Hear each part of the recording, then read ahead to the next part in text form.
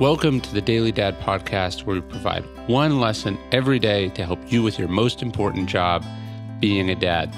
These are lessons inspired by ancient philosophy, by practical wisdom, and insights from dads all over the world. Thank you for listening, and we hope this helps.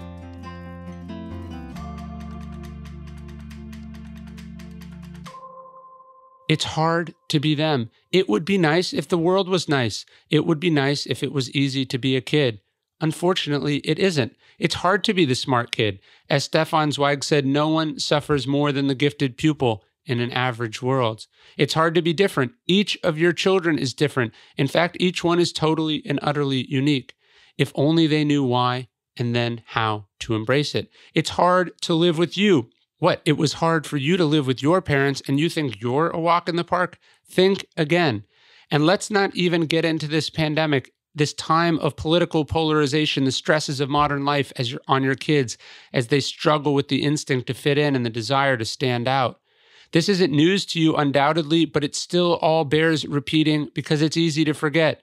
You think they have it so easy with all this technology, with all this privilege, with all these things you do for them, with all the things you never had. No, those are all the reasons it's hard to be them. Whether they realize it or not, those things are all burdens on a kid in one way or another, just as you had burdens when you were growing up. It's hard to be a kid. It always has been and always will be. Understand that. Empathize. Go out of your way to let them know that you know. Do what you can to help. No parent can make the world easy and nice for their kids, but we can appreciate what they're going through. We can try not to add to their troubles. We can try to be there for them just as they wish someone was there for us when we were their age.